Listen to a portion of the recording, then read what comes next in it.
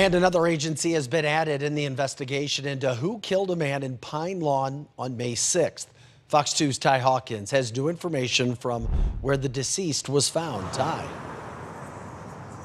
Vic, that's right. A 36-year-old man was shot and killed at this gas station in North County. Now there are 16 investigators in the major case squad investigating and searching for those responsible.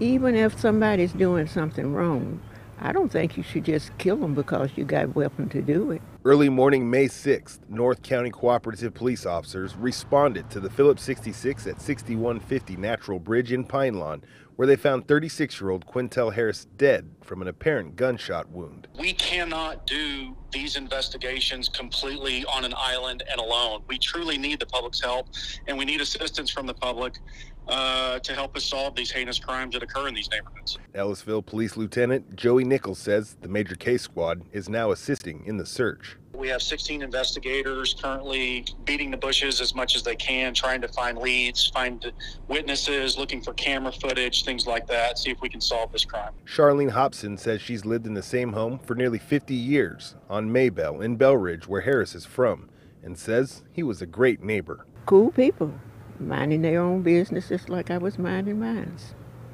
Have nothing to say bad about them.